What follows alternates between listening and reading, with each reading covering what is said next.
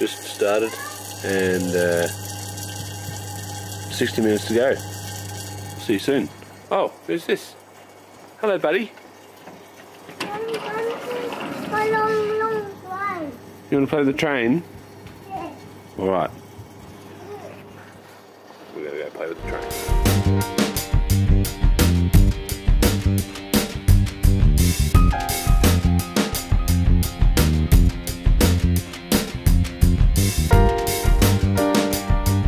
Hey guys, Stas here. Just a quick introduction.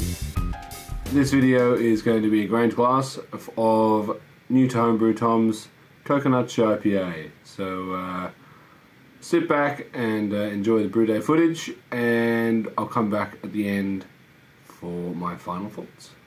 See you then. Hey guys, it's Stas here. We are finishing the, we're just starting the sparge. Everything's looking good, and look who we got on camera. On camera. Who's this? Ah, it's Mr. Pierce, Floor Sweepers Union. How are you, buddy? Good. We're doing a tandem brew. We're both doing the Coconut ShyPA. So, we'll have to see who comes out better, eh? Alright, we're approaching the end of the sparge. Look at this weird cavity. I mean, it's not flowing quickly. There's obviously stuff in the bottom, and I've tasted some grain. Doesn't taste like there's sugar in there, so we're all good, but it's just weird that it's compacted a bit. But yeah, we are coming up to a boil, as you can see. Temps at 98, but that'll be down the bottom. Up the top it wouldn't be that hot. Alright guys, we just hit hot break and just stirring it in. Super creamy. I haven't even done my boil volumes yet, just to check that. But yeah, Coconut ShyPA, it's happening. Alright guys, we're at a boil. In with the Columbus, 60 minutes. Woo! Let it go. We'll give that a stir. Time for a World Flock Edition and yeast nutrient. First time using yeast nutrient. Oh dear, we're stuck in there. Nope. Oh, that's not a good idea. It's a plastic cup.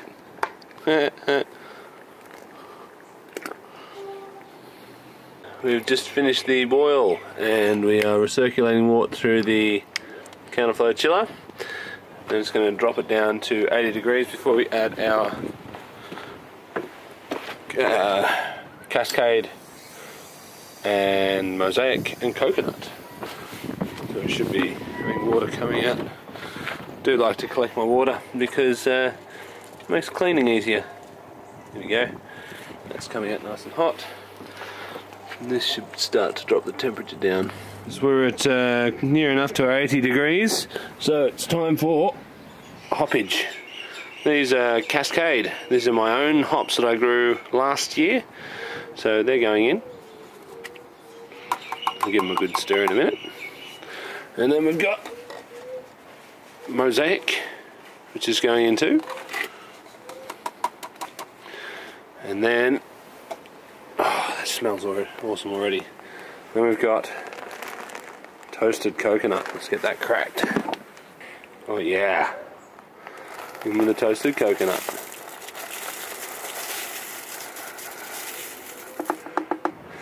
Yes. Alright, I'm going to give that a stir. Okay, just gave it a little whirlpool. Oops. And it smells pretty bloody awesome. Oopsie daisy. Let that steep for 20 minutes and then we'll get her into the fermenter. Look at the clarity we've got here. I'm pretty impressed at that. Getting to the end of the transfer, and as you can see it's all separating out, which is pretty normal. That'll all settle down to the bottom. But yeah, pretty happy with the colour. Getting down to the end of the transfer with all the toenails in there. Yes. Alright, this is the wort sample. Look at it. Beautiful. Got some separation of the proteins again. What do we come in at? 1052. I can't remember what I was aiming for. I'll put it up on the screen. Now, I know Tom says that he used USO 5, but I've got a nice healthy starter of WLP 001, which as far as I know is pretty much the same. So I've had a starter built up over the last month, so I just took a little bit and put a little bit of the wort in there, pre-boil wort, so the yeast should be ready to go. Let's get it in.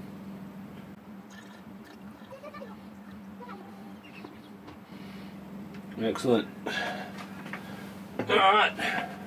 Put the cap back on. Where's the cap? Oh, it's in there. Alright.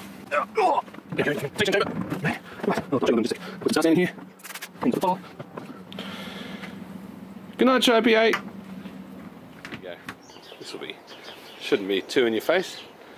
The coconut ShyPA. Oh yeah.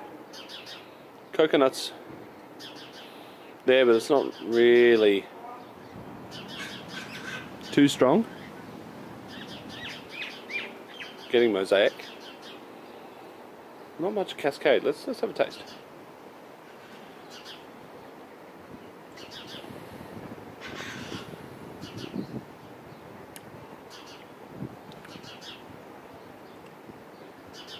Huh. Coconut just adds this really nice. Yeah, you almost don't even know it's coconut at this stage. It sort of just coats your mouth in a nice kind of oily. Not oily. It's not oily, but it gives the illusion of a much thicker beer than it actually is.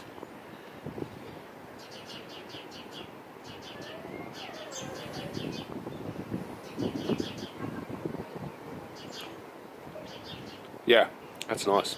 I'm getting a little bit of a vegetal, not a bad one, but I notice it. I think that's because of my homegrown hops, which are full leaf as opposed to pellets. But it should be good. Anyway, friggin' rights to that. So this has been Stas from Stas Brewing, signing out. And just for good measure, boo!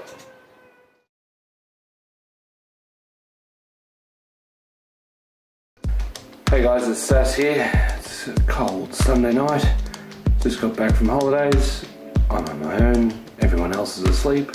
So it seems like a prime opportunity to get stuck into the coconut shy and see how she's faring now that she's been in the keg for 2 weeks or so after fermentation. So let's finish off this grain to glass video.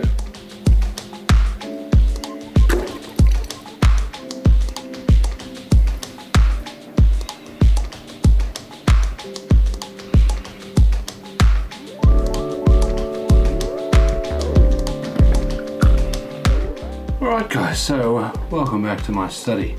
So here she is, as you can see, she poured up lovely and clear. Yeah, lovely and clear. Do I have my torch? No, I don't. But the colour, it was pretty good lighting in the pour. It's a really nice sort of. Let's hold up the light here. It's like a light pale yellow straw colour. A little bit of carbonation, but it's well, the carbonation is definitely there. It's not a huge amount of head, but that's where I'm personally enjoying beers at the moment. But it's not about the carbonation, it's about the smell and the flavour. So let's go in. Yeah, when this was fairly fresh into the keg, I was getting a real pina colada vibe off it. The toasted coconut was just bouncing out of the glass, but the I think it was the mosaic was giving off, and the slight tartness. I think there was still a bit of dry hop matter in here, was giving that mango flavour, sort of transitioning into pineapple. Yeah, it was it was amazing. It tasted really awesome. but that's cleaned up a lot. So now the bitterness has dropped back a bit. It's aging a little bit, so the bitterness in the hops is the first thing to die back. Still getting the fruitiness there, which is balanced really nicely from the coconut. Lots of coconut.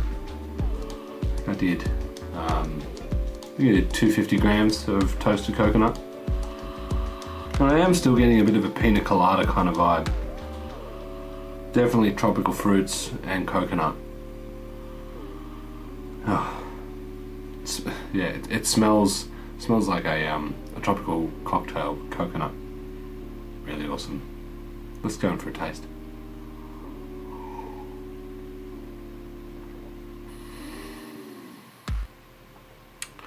Again, flavor-wise, pretty similar.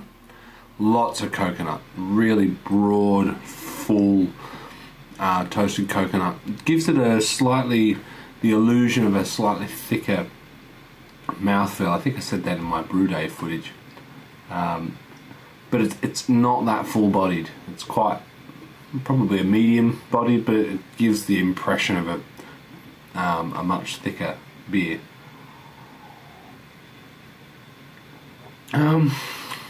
Bitterness is definitely there. I'd probably like to boost the mosaic up a little bit, perhaps just because I was really enjoying that pina colada vibe, which is still there, but it's died off a bit. The coconut's still right up there, but yeah, the tropical fruits are dying down a little bit.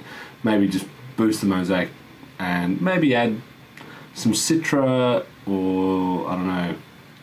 You could also, I mean, I fermented this with WLP 001 as opposed to what Tom recommends. If you want to know the recipe, don't ask me. It's not my recipe to give out.